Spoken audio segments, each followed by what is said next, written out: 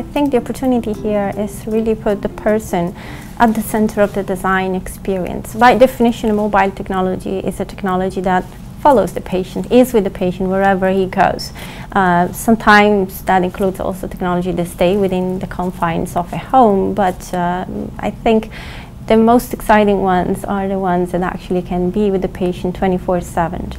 And in this scenario, it is actually a wonderful opportunity to start the brainstorming process, the idea generation process with the patient in his or her own environment, and make sure that we don't design for compliance or adherence. That sounds such horrible words sometimes, but we design something that truly fits within the lifestyle of a person, and somebody doesn't have to think about taking care of their disease, but simply becomes part of their day-to-day management of their lives, and it becomes truly health management as opposed to disease treatment.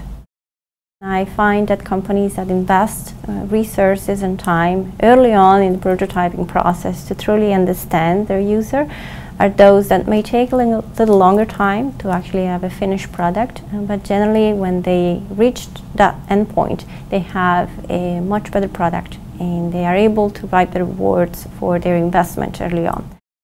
It's not easy to find the resources to truly develop a patient-centered design now, and probably one of the reasons is that we are just starting to appreciate just how important it is for companies in the space in the innovation process. But it is a worthwhile investment. I would say spend time to make sure that you have all of the people that you need.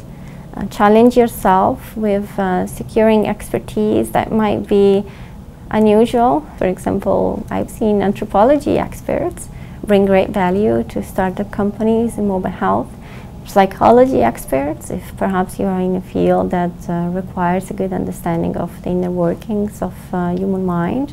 I mentioned, of course, design experts and so forth. It's what makes actually mobile health most exciting for me, because it is at the convergence of a variety of disciplines that are all trying to solve the problem of managing our health.